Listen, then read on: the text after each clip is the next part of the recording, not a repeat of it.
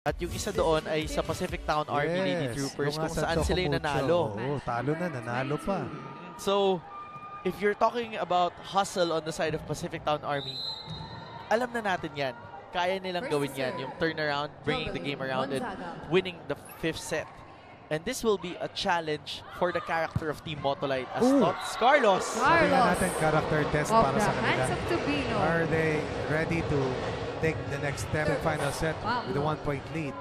First blood Motolite dito sa 5th set. This is the 5th and deciding set. Para doon sa mga bago manonood natin, this will only last until 15 points. Yung gulang na yan. Nene Bautista on that serve. They go to Molde off the hands of Agno. Molde. Narinig ko kanina si Coach Kung Fu para sa paluin mo lang. And Molde with that full swing, going deep, going long, going to zone 5. We see Maris Layog on the service line now for Team Motolite. Service ace for Maris. Off the hands of Bautista. Ngayon, lamang sila dalawa. Giving reminders sa positioning. Tobino with that easy over. Off speed doesn't work. Denied there by Ayuganaban. Where it was. That gives them a 3-point cushion. PacificTown can't give the control to Motolite. That's why Coach Kung Fu calls timeout. Let's listen in. Natural, mahina din ang balik niyan. Ngayon. Pero hanggang 15 nga lang ito, as you mentioned earlier. As they go up to Tobino on the side of PacificTown. That's overcooked. Too wide. Control of the game for Team Motolite, but that's a freebie given up by Maris Layog. Yan yung mga naging delikado kanina eh. Sa mga sets na ilusot ng Lady Troopers. Tolenada hinabol, inangat dito, papunta kay Molde off the hands of the blockers. On the other side, Gonzaga puts it up for Tobino, adjusting. And that's the scrappy play that you want to see when you watch Royce Tobino. Hindi namimili ng set, Gonzaga inangat. Tobino ginawa ng paraan. You can't leave a single block ni Royce Tobino. Ging Balse on that sharp serve. They go up to Molde through the blockers. Balse was there for the pickup. They go to Tobino. Down the line. Sharp play there coming from Honey Royce. To 5. Turo ng katawan, akala mo pupunta ng cross court eh. At nakaabang yung dalawang blockers pa cross court. Iniiwan yung pababa. Balse Pabayo para sa serve. Tolenada, pupuntahan si Tots Carlos. Carlos!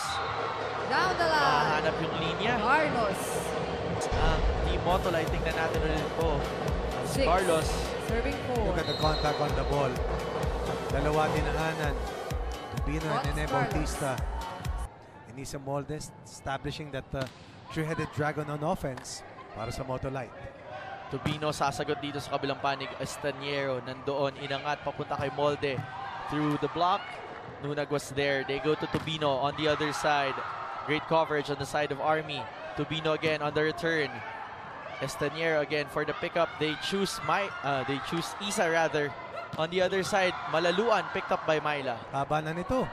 Long rally that we have here on the 5th. Longest so far here in the 5th as Tobino tries to finish it through, but the block works for Iris Tolenada. Here in the 5th and final set. Tolenada and Ganaban conniving. Look at that. Basa niya, no? Passing through. No ways. Carlos now on the serve. Picar goes to the running Malaluan, but it doesn't get through. Well read by Molde. 3 straight points after the Lady Troopers threatened at 5-4. Of Motolite. Motolite continues to maintain the service advantage that they have here, trying to keep the control of the game. And that's how they won in the 1st and 3rd set as Isa Molde denies Bicar. Nailusot pa ng Lady Troopers. Hinabol ni Tots sa kabilang panig. Bicar goes up to Lot. Lot Malaluan. Quick attack. That's inside. Malaluan Finds a point there. Rinereklamo ni Tolenada ito. No advantage of the replay for our referees. So they rely on jump ball. At pag nasa larong kalye tayo yung tinatawag nilang justice. Kumaga, Coach Ronnie, ayon kay Coach Kung Fu, not only should the Lady Troopers gain hard-earned points that will lead to this endgame, they should also not make it easy for Motolite to take advantage of their small errors. Focus dapat ang kailangan ibigay para mapagaan ang daloy ng bola sa kanila. Salamat Ayat. Abangan nga natin kung gaganda pa nga ba ang connection dito ng Lady Troopers, who is down by 3 as that coverage from Ayel Estaniero, quite emphatic there. On the other side, Pablo continues to block. Motolite showing their blocking prowess here. Pablo again going through the block, finding that check on to the frustration of Jovelyn Gonzaga. Pablo rallying her troops. All over that last point by Team Motolite. That save from Ayel kept them alive. Hulog na yung bolang yon. Serving for Motolite trying to change things over. Tubino for the reception. They go to Gonzaga off speed. Gonzaga, right Smart in the play from hole. Jovelyn. The defense of the red shirts. Picar going to Gonzaga over the two blockers. That keeps the Lady Troopers, they're down by 3. Mahirap makarating sa 15, no? Mukhang tatagal pa nga eh. Pablo getting one through the blockers. On the other side, Bicar, pipiliin Gonzaga, cross court, that sails out. No blockers, no check. Ball is out. Yes, no go.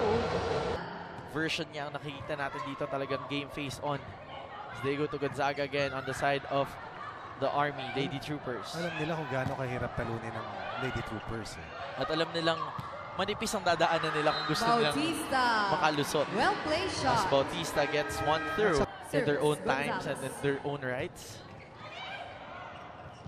They go to Pablo. Pablo gets one off the blockers. Block is out. Balik sa apat. 12. With Serving for 23, I Motolite. believe. Or 24 even. Gonzalez connects with the Quick legend, attack. King Balse Pabayo. Bilis bumalik. Balsa overextending herself together with Nene Bautista. Dun sa fourth quarter, rather fourth Nene set na habol Bautista nila. serving for the Panalo. Lady Troopers. She's not yet done. Distance is maintained here by the Lady Troopers. Molde susubok. Sa kabilang panig naman sasagot. Tubino. That is overcooked according to the linesman. Tubino. And yes, Ball is out. it is overcooked. Point goes to the side of Motolite. And the question is execution Maris on the Layug. side of the ladies in white. Serving But for here, Motolite. Maris Layug is sharp for this serve. They get one.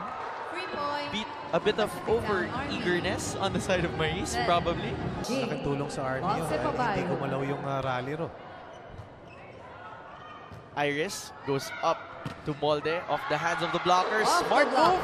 That Molde. gives match point to Isa Molde. 4 match Advantage. points para sa Motolite for the chance to solidify their hold on the second spot and Serving for the deal. match. Looking Lady for their Troopers. fourth straight win Carlos. here. Right, their first losing streak.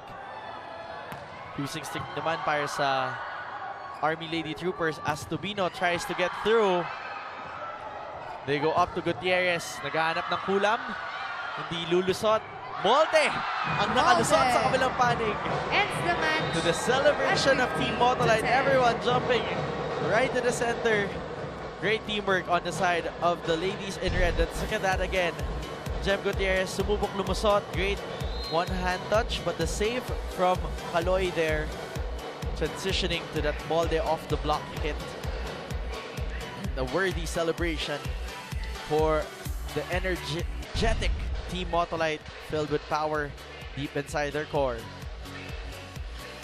Motolite proving to survive with their pangmatagalan energy. This 5-setter outlasting the Army Lady Troopers, Coach Ronnie. It really did not come easy para sa Motolite. Pacific Town was there up to the very last point. Lalamang ka, babalik sila, kukunin yung kalamangan pagdating sa dulo.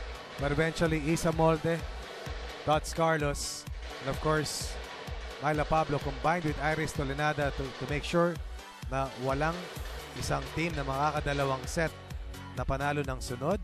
They will climb to 4-1 and build another, probably the longest winning streak for the franchise after defeating itong Lady Troopers for the first time this year. Eliza Valdez yesterday, 25 points, but here, the other MVP of this league, 24 big points, 23 on attacks, 1 on ace. Bagyong Pablo is back at full speed back at signal number 4 for Team Motolite.